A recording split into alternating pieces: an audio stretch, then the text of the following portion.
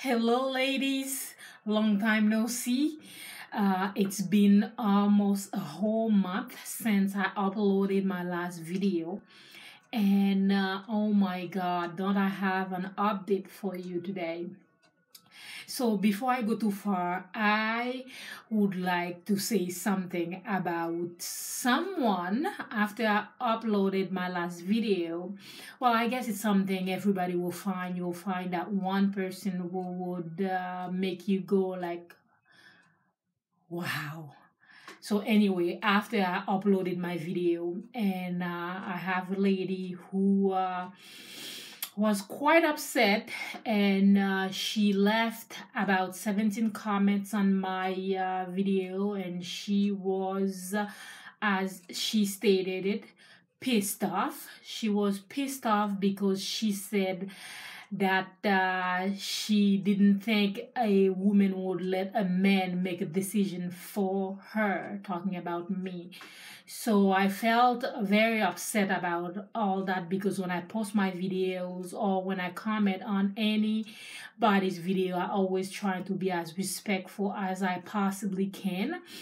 And when I post my videos, I post them for people to comment because it's YouTube. I can disable my comments. Nobody could comment. But what's the point of that? So I let people, you know, comment and be as open as you want and put your opinion there because opinions matter. So anyway, I felt quite upset about it because she doesn't know me at all. She doesn't know my family. She doesn't know me on any level except for what I put out there. So when I posted my video, I talked about how my husband responded to me going to IVF, and I also put every details that I could possibly put, like my husband's age and the reason why he didn't want me to go for IVFs and my age and everything. So I hope that people would understand, yes, we are not 22, and the chances are we may not get pregnant at the first try and all that. I don't want to go back there, just to let you know that I was very upset with what the lady had to say. So, anyway, let's move on. Guys, today is March 21st, and I have not had my period for 2 weeks. I mean, I was supposed to already have my period and start and being on my ovulation phase, but I have not had my period for 2 whole weeks, and I am not pregnant. How cruel is this? So I had my period on February 13th, and the first time ever since I was trying to conceive, I did not check for ovulation. Always I check my temperature and I take ovulation tests, but this month I gave, because I literally gave up.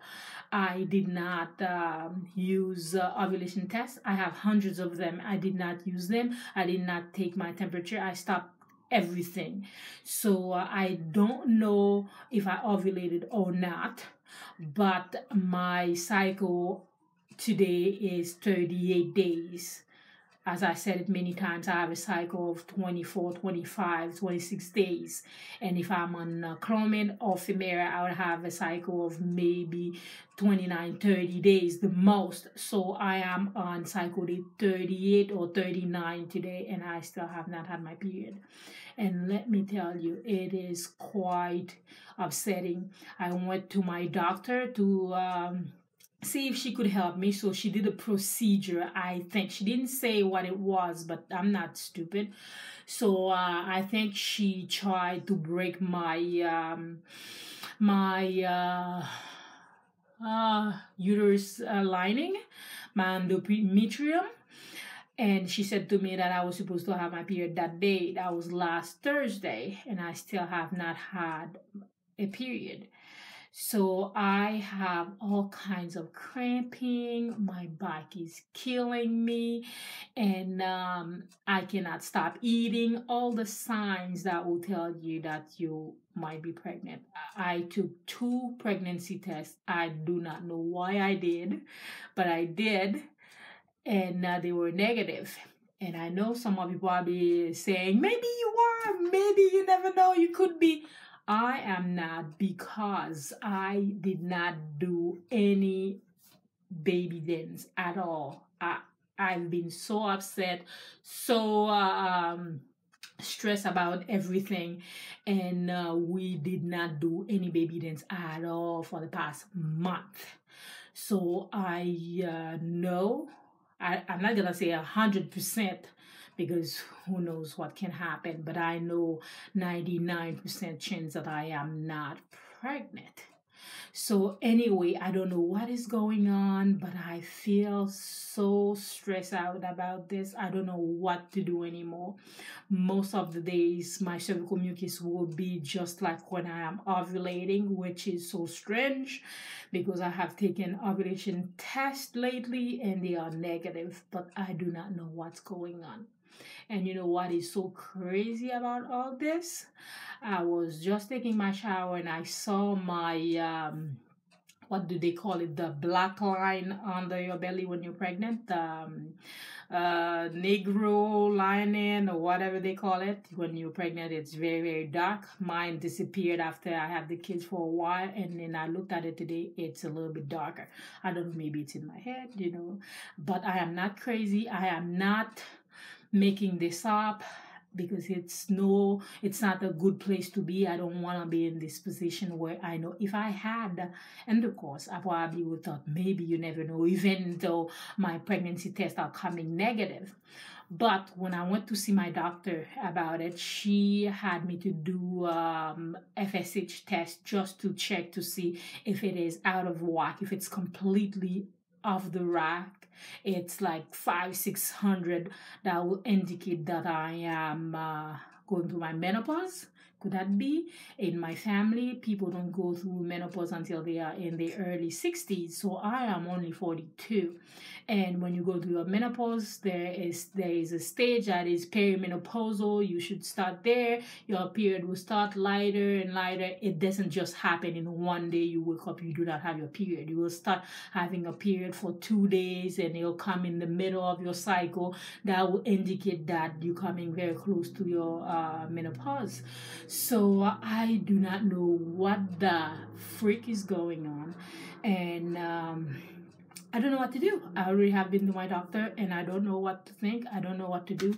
So I'm just sitting here every day hoping that I'll see it come. I have a dull pain on my uterus and going all the way to my legs. I saw my doctor about it, and I want to have my uterus and ovary checks for, cervical cancer and all that. I did my pap test not too long ago, and I went for my pap test. This is TMI for you guys. And that was, I don't know, a couple of weeks ago. I went to see my doctor because I fell down there a little bit different than before.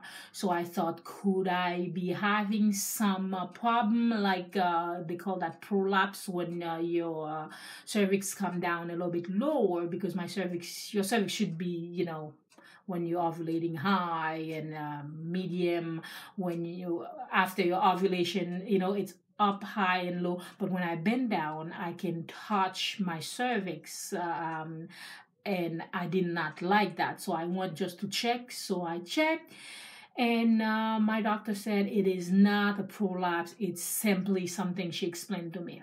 But she said to me, well, while I'm down here, why don't I do a pap test for you?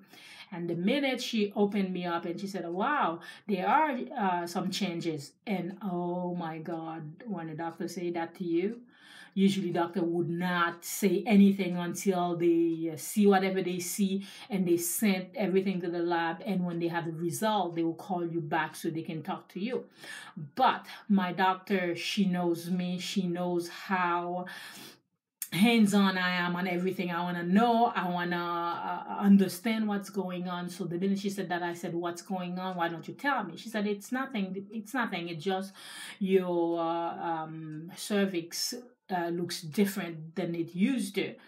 So I said, how? And she said something. I said, you talking doctor to me? So she said, it just, the color is not pink, it's a little white. Usually, you know, anything, your organ, anything that's inside of you has to be pink because there is nice blood flow. Everything should be nice and pink. So my cervix was white. So she said to me not to worry, because when you're trying to conceive and you're taking all kinds of Clomid and Femera and all these things, it will change things down there. So she said that's probably what it is. So I got my result for my pap test. I do not have any abnormality, nothing. My pap test came back. I'm fine. There's nothing wrong with my cervix. And last week she checked me again. She said everything is back to normal. So I was so worried. So I just wanted to say that to you guys. If you've been trying for a while, you've been taking all kinds of hormones, check with your doctors. Sometimes they don't really pay attention to that because you're so focusing on, you know, trying to conceive. Have yourself check out. So I'm glad there's nothing wrong going on. So here it is, guys. This is what I'm going through. No period for the past 2 weeks, and I am eating like a pig. Look at me. Look at the size of me. I am huge, and I'm gonna blame it on it. I mean, I am 200 pounds. Holy, I have never been this weight since I was pregnant with my second child. I've been 150, 155.